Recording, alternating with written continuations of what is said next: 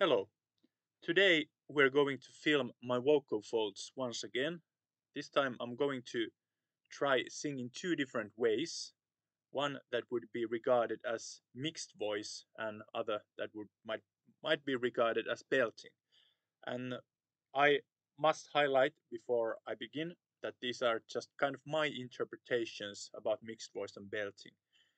In the field of vocal coaching, there are like many different interpretations about these, but I will of course be using my interpretation, and I will try to explain quickly the difference in the sound. I'm going to demonstrate first uh, without the camera in my throat. Um, and what we're going to do, we're going to use a vowel for both of these, so it's easier to compare when they're done in same vowel. And we're going to use quite high pitch level above the register break. I'm going to use about E4. And this is because these singing styles uh, are kind of,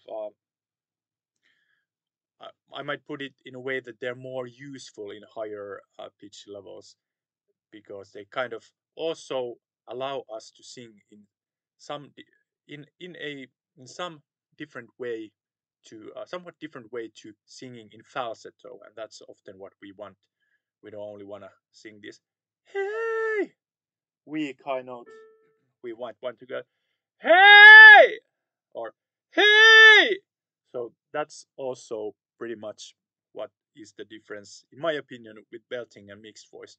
First was what I regard as belting, and the second mixed voice. So once again,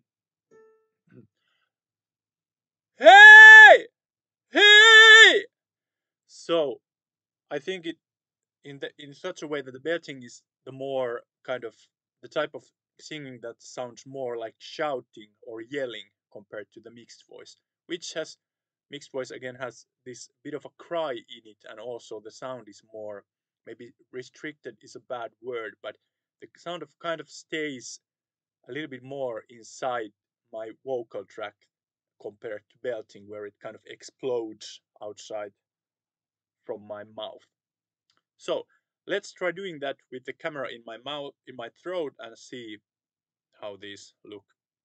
I will probably need to adjust the camera a little bit.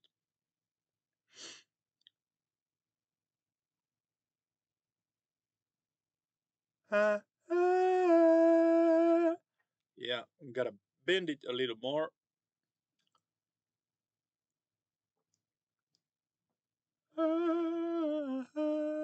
Okay, and then we got some stuff on the camera itself. Let's clean it. How's the picture?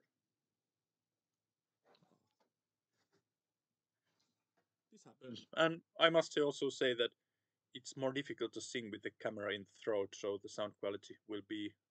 I'm not going to likely be able to perform those as well as with the demo I just did. Uh-huh.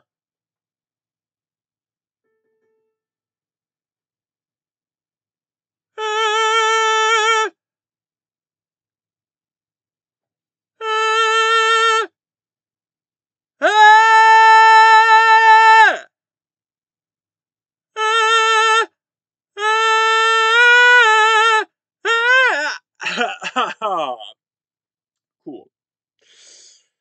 I managed to touch with the camera something that happens. Let's try again. I think that was pretty decent.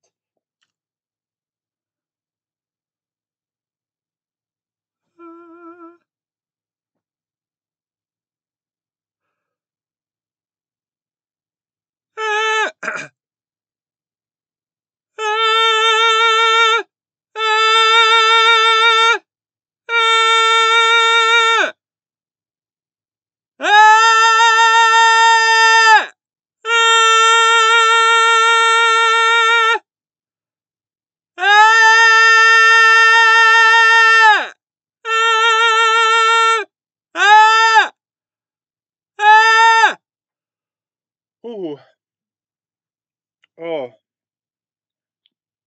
something like that. Mm, yeah, very difficult to sing when the camera is down there because I'm not able to probably make exactly the same adjustments that I would be doing without the camera because every time the camera kind of touches something, it will make me cough really bad. So I kind of also my reflex would be I try to keep everything a little bit sort of maybe more open that might be in reality. But my analysis based on this, what I saw, um, I think that well, the first obvious, or maybe actually only thing that I was able to pick up with this experiment was that the belting had quite a bit more higher larynx, and you could notice that because when I was belting, the kind of the vocal folds came closer to the camera, while in mixed voice they were low, more further away from the camera, which means that the larynx was kind of lowering when I was doing mixed voice. And if I remember correctly, I was first doing the mixed voice if it wasn't clear from the sound.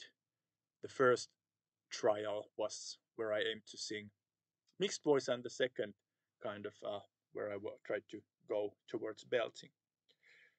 So that we were able to see, while I was kind of wondering if I would be seeing, which I didn't so clearly, it is it can be so probably well sort of a hypothesis is that in belting uh, you might witness a little bit shorter vocal folds actually, and also in that way that the vocal folds are not stretching from the anterior, so the kind of the front connecting the point of connection in the front end of the vocal folds, they wouldn't be stretching that much. And it, well, you see in the video you saw the kind of the front end of the, well, basically the side of my neck in the video was kind of the bottom end of the screen. So basically when we are singing higher, often our vocal folds kind of stretch in a way that the connection that is the part that is connected here in the front, it kind of uh, lowers, so it gets further away from the back end of the vocal folds, kind of stretching them, which makes the same effect uh, that happens when you make the strings of guitar. You make them more. You kind of stretch them by turning the tuning knob. I don't know if that's the correct term, but anyways, that what happens. The guitar strings get they start vibrating faster due to this stretching, and the pitch also increases or rises. So that is one way for the vocal folds to kind of adjust the pitch. However, in belting, the vocal folds in theory uh, would likely be shorter and thicker, and adjusting of pitch happens a little bit in different way.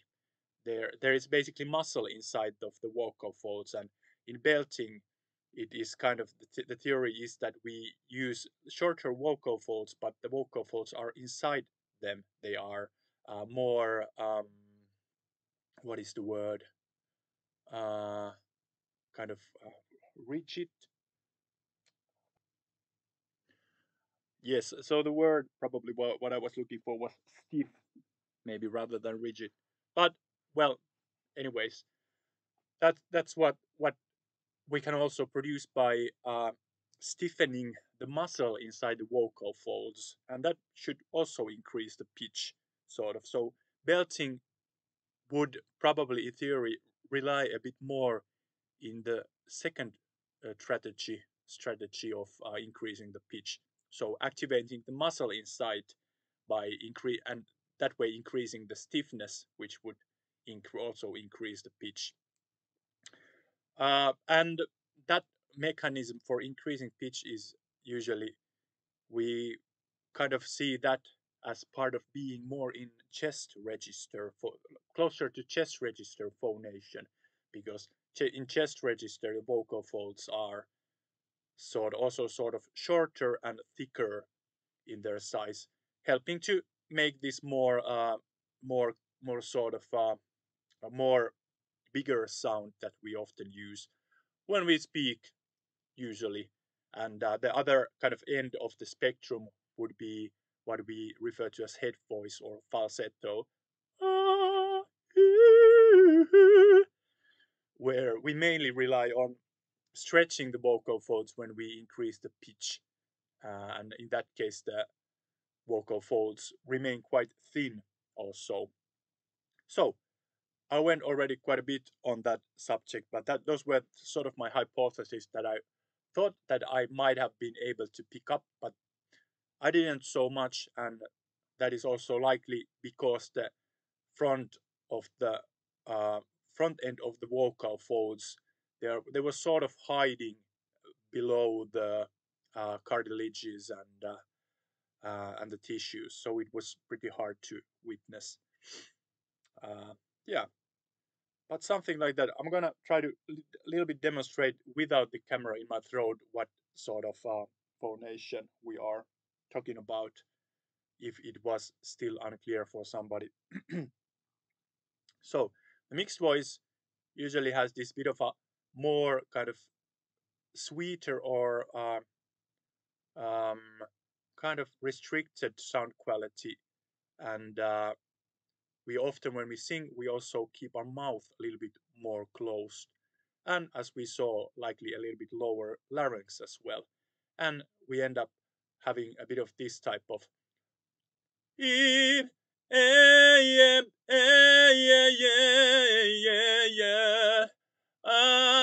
Yeah, yeah, yeah, yeah, yeah. Compared to belting again.